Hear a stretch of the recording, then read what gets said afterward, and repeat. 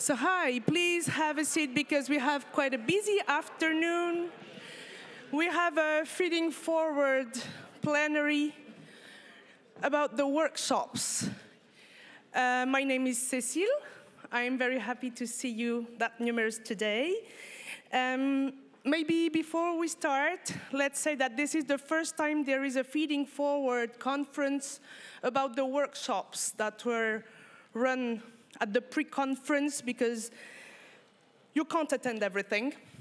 And the workshop organizers sometimes have the wish to bring you whatever they did and their achievements. So this is what we are going to do today. Some key facts, key figures to start with. Hi, Simon. Can you click? Oh, sorry. I have a click. Let's do it. So here are the key figures. Quite a number of workshop participants and a high number of workshops. We can add to those some events because this year we had the carpentry training and we thank them for what they brought and their special training.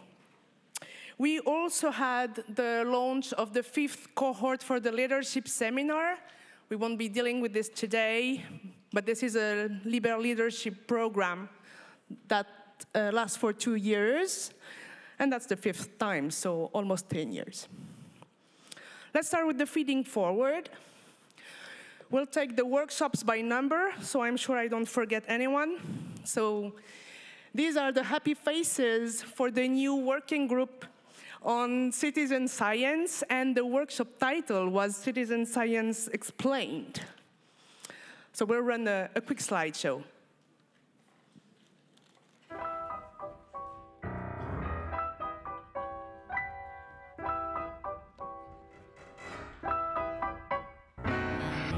Is Odell, and I am a deep sea diver.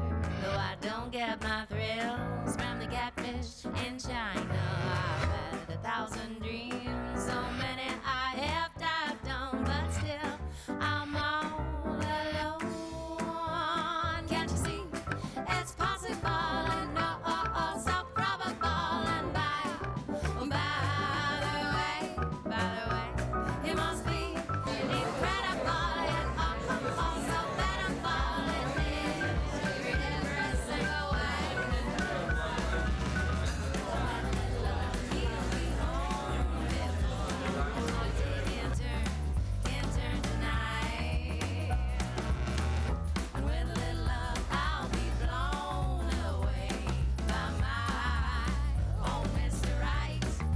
Library. I've just attended the LIBER Citizen Science Workshop, and it's given me lots of ideas about how I can go back to my own university and have a conversation about how we take citizen science forward. An excellent and engaging workshop on citizen science where we work through how we as librarians will take the concept of citizen science and bring it back into our own libraries and implement. So here are the happy faces again, and they will come on stage because I have a question for you. You had around 40 participants, and here is the question I'm going to ask. What would be your first advice to a library leader who's wondering how he can place the citizen science as an item on his or her university agenda? I will say, first of all, a strategic approach. It's extremely important for libraries to have a strategic approach and do partnerships with faculty, with external members, with the public. And second of all, I would say that it's not really that hard to get started. A kick-off event with motivated researchers within groups or where the hotspots are a really good first step.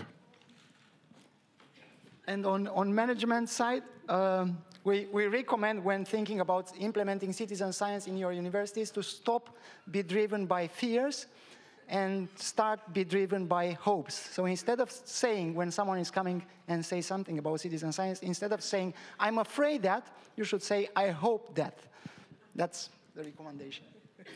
Thank you very much.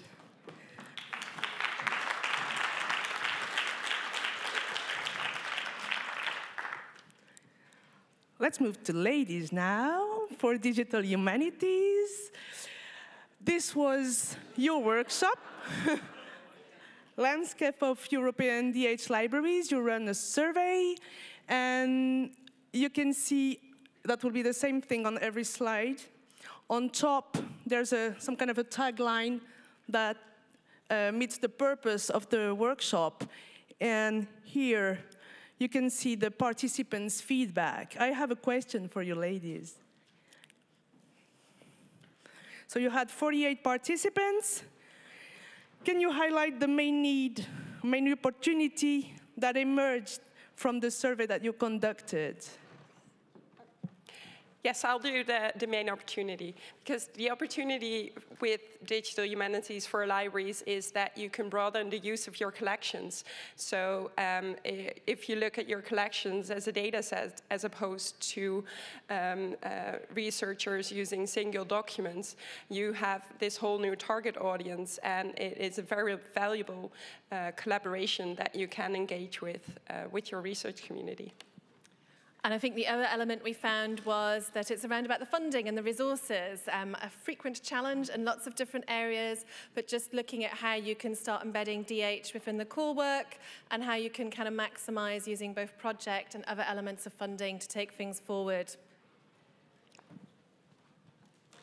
Many thanks.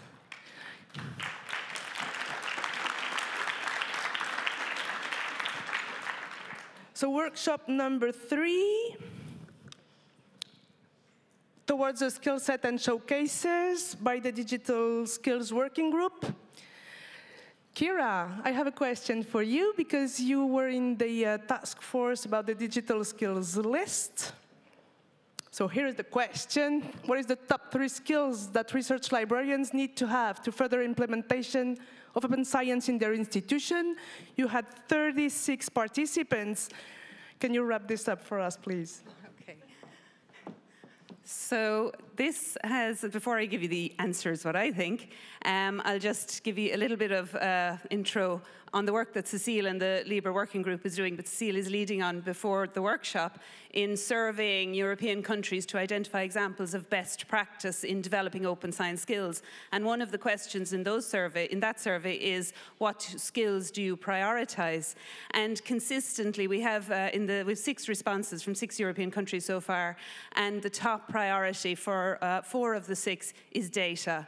And that came through in the workshop yesterday. It's fair data, data skills, data mining, data visualization, carpentry as a method of upskilling in data. So I think data is the top one.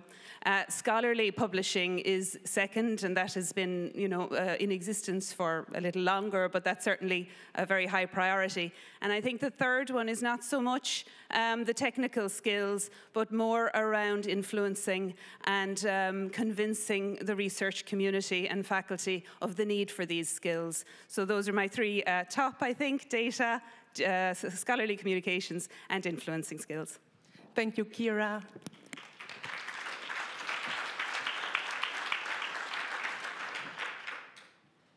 Then there was a joint workshop led both by DH and by Digital Skills with the shock. These slides are rather written because there were so many participants and organizers that it was important to leave you some time to discover it. It was a complex workshop. So Vaso, can you answer this question? Because there were more than 100. Yes, this is not yours, but you can answer anyway. That's the question, that's the same one. You had almost 100 participants. So what are the 2 main results? The thing is that, first of all, we were glad that we had this collaboration, because it was a collaboration between the SHOCK project and 2 of LIBER's working groups, 2 that are really relevant to the work that we're doing there, given the fact that LIBER is leading the work on engagement and training. It was a good thing that we had the opportunity to also collaborate with Clarin and Daria and Dance, and thanks to the colleagues that did that. Two main things are that, well, first of all, we cannot have results yet because it's a project that just started 6 months ago. But in order to create this part of the EOSC that will be adapted to the SSH needs, we need the input from the community. So the fact that we had the community there, and you gave us your input, and we are going to contact you for more, is more than helpful for us building it, but I think also for the community, because it's going to have a bottom-up approach, so it's not going to be something that is going to be brought to you and you will be asked to use it. So you're a hard worker and you ask us to work more. Thank you, Vasu. Yeah. Thank you.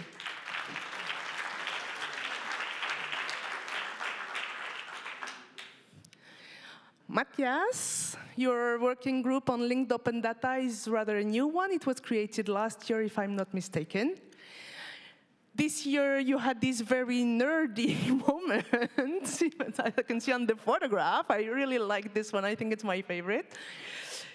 And it was good to hear about actual use cases of linked open data. I'm very curious about it. So please, can you highlight the main need and the main opportunity that emerged from the workshop? You had around 15 participants, if I remember.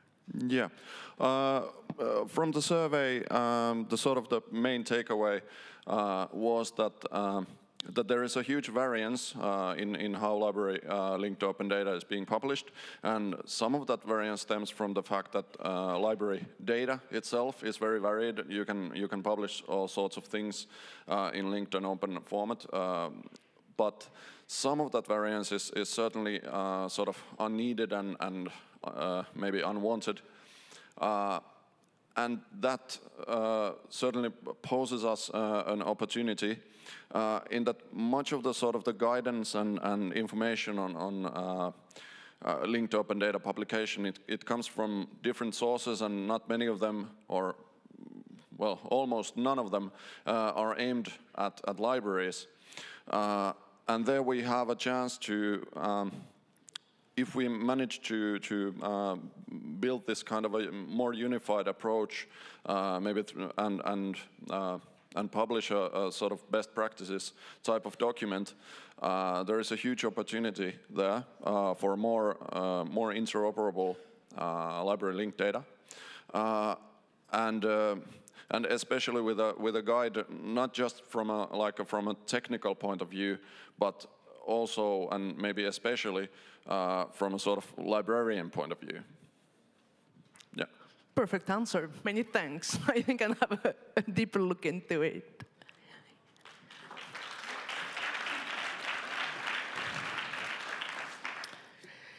There were 57 participants for this very long-titled workshop, and a workshop that was a joint one between EUA, IFLA, EBLIDA, LIBER, and Spark Europe, since this is a feeding forward meant to show you the LIBER faces, people who are involved in working groups, maybe people you want to contact afterward for extra information or for working with the groups.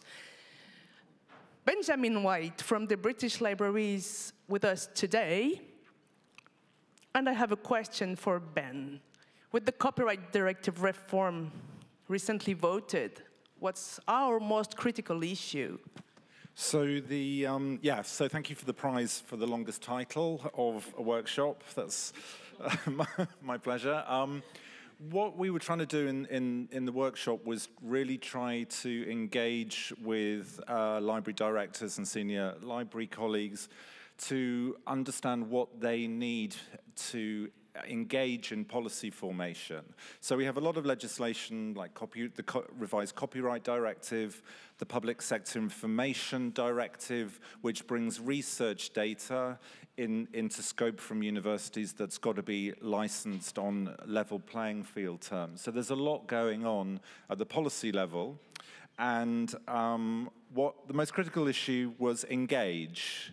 please engage with the implementation in your member state.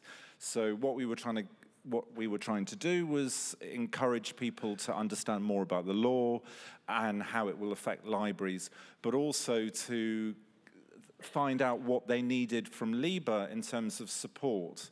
Because a directive can be implemented very well, a golden opportunity, or very poorly, lost opportunity. So we have 2 new laws for text and data mining, and they could, if implemented badly, essentially mean that text and data mining under an exception that we won cannot take place.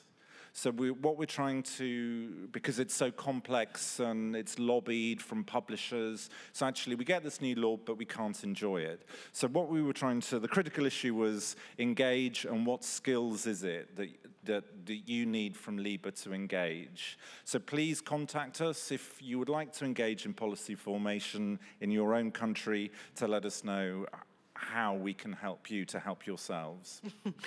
Many thanks. So for contacting the working groups, of course, this is on the LIBER website. The LIBER website, you know it, all right. Another new working group on innovative matrix with Charlotte. That was your first workshop, and you took a roadmap out of it, let's say, something like this, very inspiring workshop. Well, where to from now? That was the title of the workshop. You're a new group. Where to from now for your working group? Well, last year we were given 5 topics by LIBER members to work on. And what we did for the workshop was actually we displayed, so to say, what we have been doing so far. And it turned out that half of us were creating new innovative metrics and the other half of us were disrupting them. So I think for the coming year, we will continue disrupting and creating new measures, and we will work more intensively on the ethics of metrics as well. At the moment, the working group has 10 members. 1 just joined during this conference. And if any of you would like to join this working group, please send me a note, because there's loads of work for all of you. Thanks. Thank you.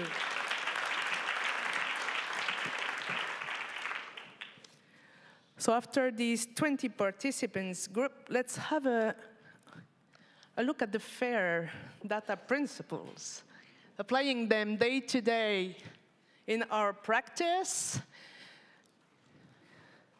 So here is the tweet. Thank you, Rosie. She knows it would be displayed. I had the chance to tell her that. Can you? Why didn't you put us both on the slide? Who? I mean, the 2 of us as co-chairs. Because I think I didn't have the photograph. Well. Because there's Rob Grimm, and I didn't. Well, that was my mistake. Just come forward. So I have 2 people to answer 1 question. What roles and responsibilities have libraries in making FAIR a reality? I'll hand over to my colleague. Well, I mean, you have a view as well. We have two microphones. We've been sharing this group for many years. So. Well, in the workshop we had, of course, a range of topics, and I think it was evident that there's lots of connections between the presentations, and one thing is, of course, the libraries are getting ready, and the stewardship role is getting more sophisticated. So we had Michael reporting to us on the work they did, and I think we, as libraries, wrap our head much better around this role, I mean, in these days. And also, I think the main role of the library is really to connect up with all these players on campus, and of course also nationally and internationally, and yeah, make FAIR a reality. I mean, we really looked into the nitty-gritties of FAIR from different perspectives. So what you see is that a lot of progress has been made so far, but it's quite unfair to see that FAIR data that should be fair isn't fair at all. And I think that will give us work for many years. So, like other groups, we have worked for years for you all. So, work for please years. Join. Yes. Thank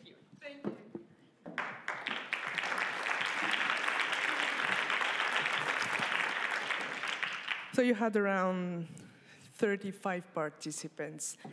The next workshop had 46 participants, and today Sophie is here to answer our questions. Here is a quick view on the taglines and the participants' feedback. But I have a question for you, Sophie, if you can join me. What can we all do tomorrow to adapt our workflows and cost management to support open access book publishing? Oh, we can do so many things. But one thing is to make sure to learn from the lessons that we have from other publication projects. That metadata and permanent identifiers need to be applied to books as well. We can't make up a new system. And we already have mechanisms for this in our libraries. And also to teach people that it's easier than it seems. We were talking just before, sort of, what is the problem, Lili? Why are, for example, planners saying that we're going to do OA books in 5 years? What is so complicated? I think both Elke, who's here, made an excellent presentation on what's already been doing. We've done studies. We know what to do. So yeah, tomorrow we just need to start working on it. Look at the good examples. That's what also the outcome of our workshop was. We did list a couple of good examples from different groups that's already been done. And we also have a long wish list of things we want to be doing. And we will publish this, all the data from the workshop and the survey eventually. So keep an eye open for more information about this, because it shouldn't be that hard to publish open access books in the same framework. We also want more good examples, so please let us know. The working group will continue to work on any open access things, so not just open access books. Thank you. Thank you, Sophie. Many workshops and many questions, many issues tackled. Let's move on with the next one. 13 participants. And a very special one, because it's a local one, many technologies. This is what it looked like.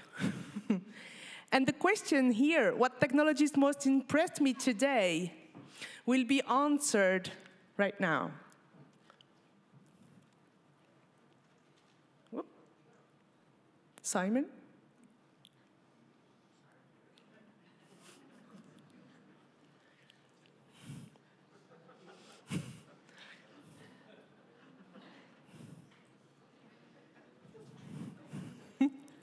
Very impressed. He's telling me, all right. Are you here? Can you make it live? Give me your impression. Of course, it worked just before the plenary, but it's better to have you, Hilde, standing and talking. Okay, thank you. That picture was terrible. I was there at the session yesterday, mainly because I'm very interested in seeing what happens here with our colleagues. But there were a few innovative tools presented, and it's what I thought was very remarkable is the connection between the group that was working here at Trinity College Library with the other universities in Dublin, and also the computer science department in developing new tools. So that's what I said in this short interview that I didn't know was going to be up here. But it was about what I thought would be good examples of a good connection between the library and the researchers. Many thanks for your live feedback. And I have a question. Arlene, here you are. Hup. What is the open innovation research model, and how, where can we learn more about your cases?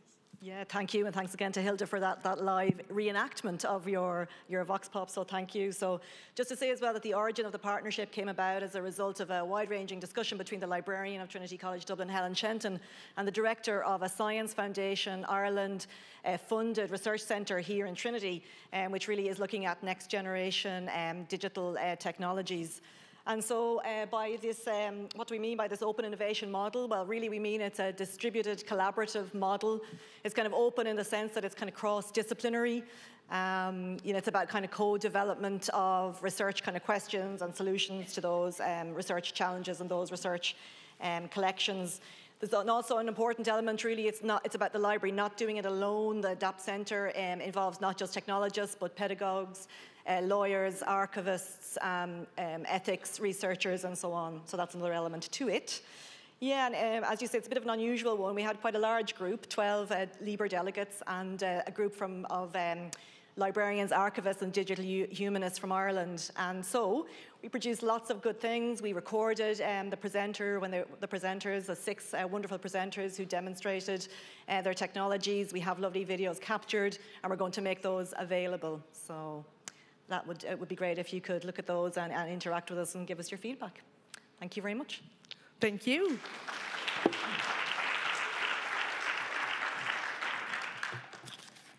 And now we had something special this year, 156 participants. For the first time, there was a newcomer session.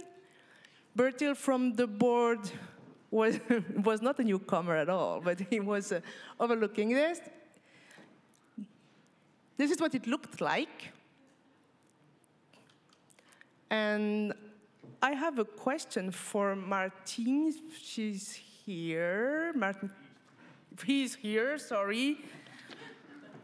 You can call me Cécile, you know. That's no problem. So what is the most unclear thing about LIBER as a structure and about the LIBER pre-conference? Right. Okay, didn't expect that question. Because actually, no, the newcomer session was really good. And there was a lot of explanation about LIBER, but not too much, which is good, I think, at a newcomer session, so you understand something. But to be honest, I'm not sure if I can answer this question, but what I could answer is what I liked most about the newcomer session, and that was the advice that Helen gave, because he said, the one thing you should do when you go to a conference like LIBER is find your tribe. And that was really an excellent advice. Find the people that you think are of interest to you or to other people. That was advice 1. And advice 2, which I even loved better, was lose your tribe. Connect with people that you're not familiar to, with topics that you're not familiar to, and I love doing that these days. I've been to at least 2 sessions that I know nothing about, and now I know at least something, which was really inspirational. So I learned a lot about LIBER, but also a lot about the conference, and I think the newcomer session is really, really something worthwhile for a lot of people who are here for the first time. So a big compliment for the organization for doing that. Yeah.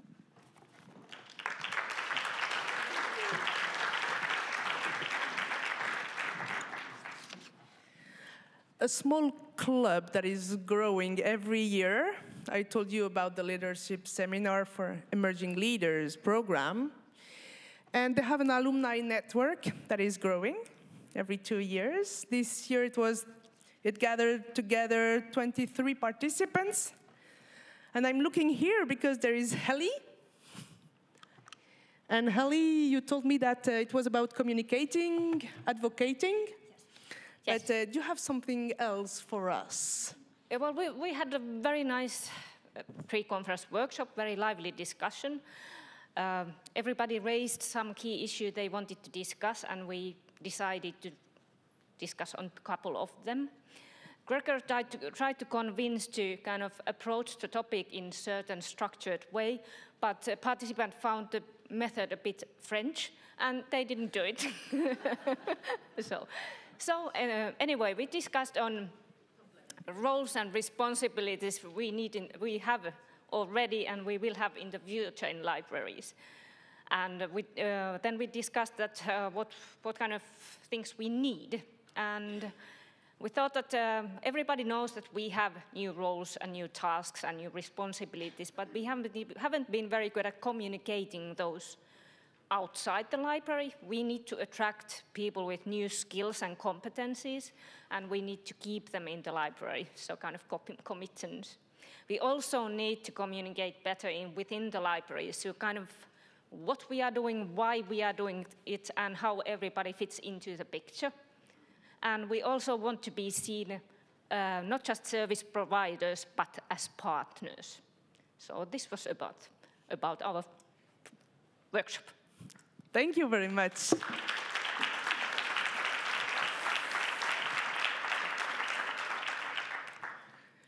So maybe it's time now for you to share your thoughts, because of course there won't be questions for 12 workshops at the same time.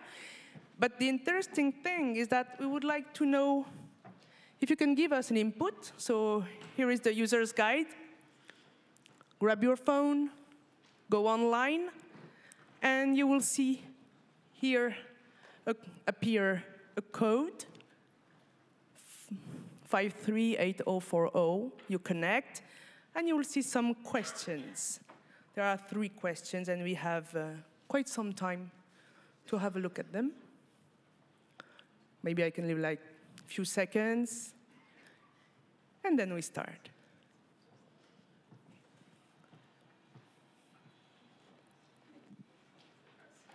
Oh, there is one person attending the workshop. That's good.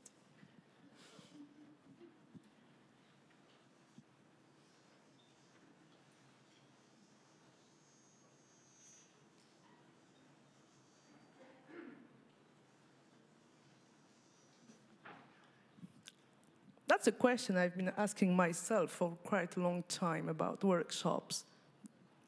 When you register to a workshop, do you go there? And if not, then why?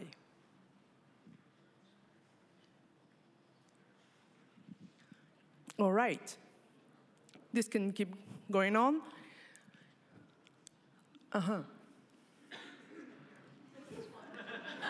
A brave one. This is totally total anonymity. You know, it's just a Wi-Fi here running, you know, and your guest password and so on. Okay, the most interesting thing is that for the moment, there is a 0 for I have no interest in the workshop format. The question would be then to know if what is interested is because it's an active format or because it is linked to the working groups, linked to LIBER. More than the works. Aha, there is one, so raise hand.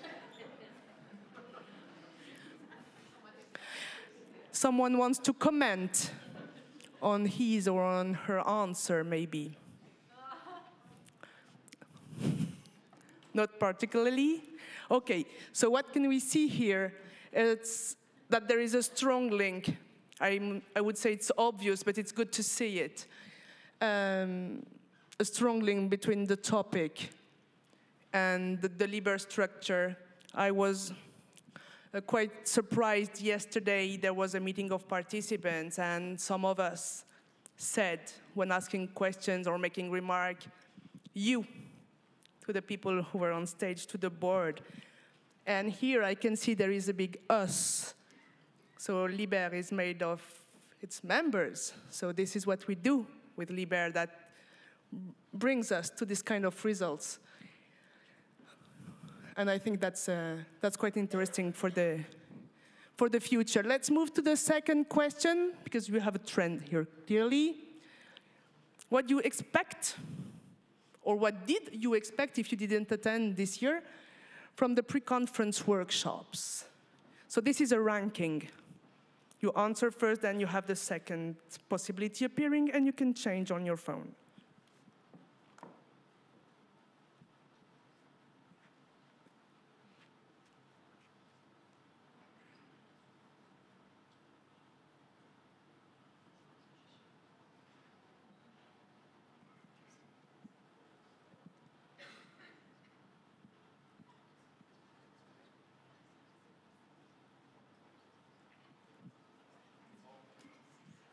Okay, good to know. Let's keep voting, but we have almost 100 answers. And the ranking is the algorithm that makes the average. So this is very consistent with what we could see before. Topic first, format second. And this is what came out of all the feedback we had from participants and from organizers, who we don't hear much usually. Collaboration, networking is a big part of LIBER.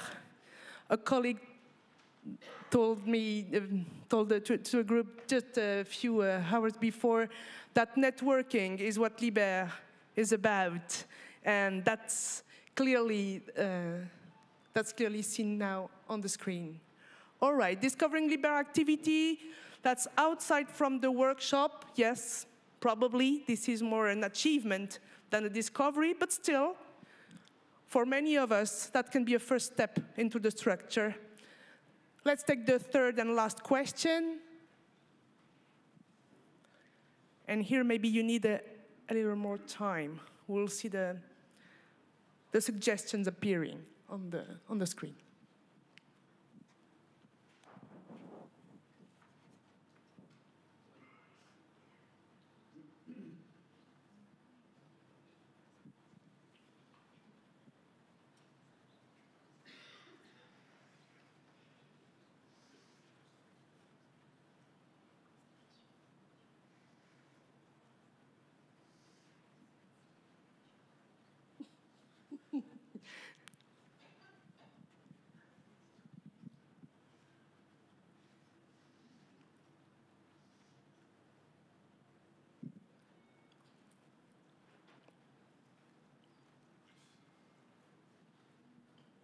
You realize you are creating your own work, right?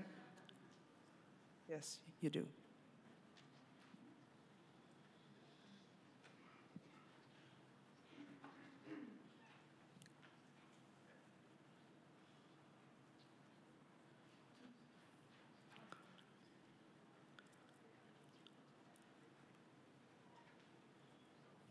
So different trends are competing. This is why I'm just waiting a little longer.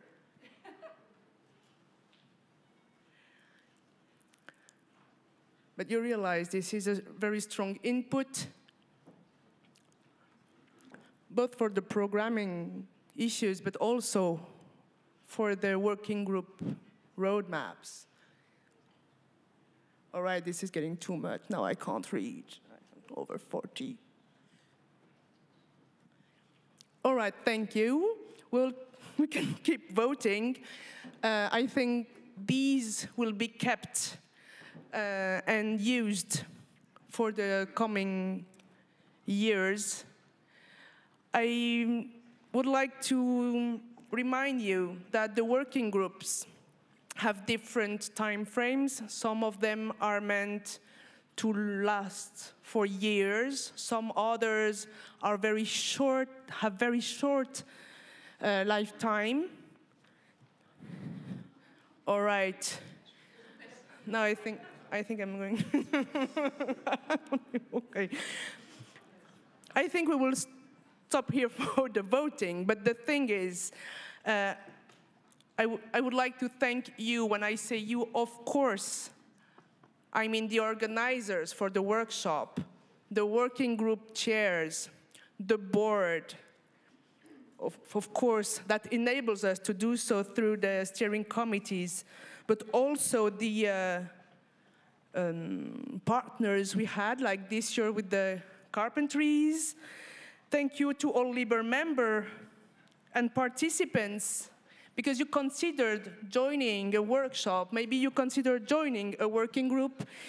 And thank you, Simon, for launching all this on the screen. I think we won't go further now. We will stop here. And there's a meeting of participants that is coming afterward. We will leave them some minutes to get prepared. And we will use all the data without tracking them in order to have a strong program for the next years. Thank you all.